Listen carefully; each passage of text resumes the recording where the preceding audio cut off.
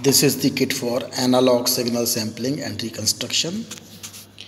First, connect the sinusoidal signal of 1 kHz to the input.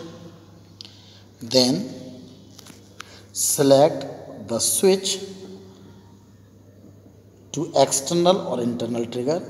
Here we select internal signal, so the switch is in internal position.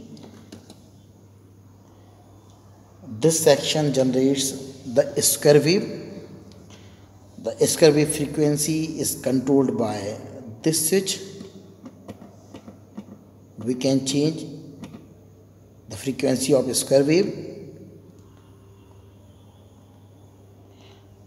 Now the output is taken from the sample output or the sample and hold output.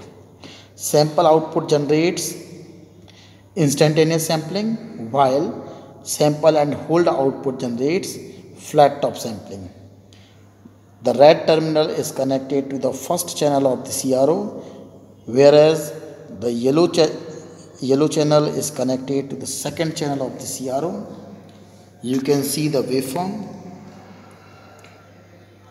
The first waveform is of instantaneous sampling and the other is for flat top samples. You can see the samples are flat top. The red wire generates instantaneous sampling. The yellow wire generates the flat top sampling.